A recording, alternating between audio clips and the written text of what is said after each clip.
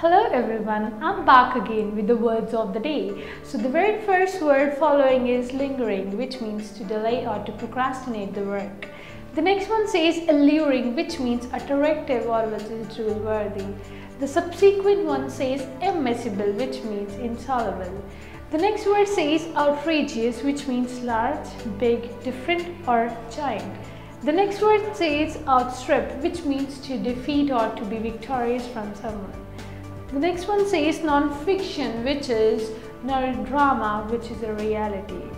The next one says virtual, which is unreal. And the last word is vigorous, which means instant and sudden. So this is all for this session. We will be back again with a new video, and do not forget to subscribe our channel IELTS Learning. Thank you.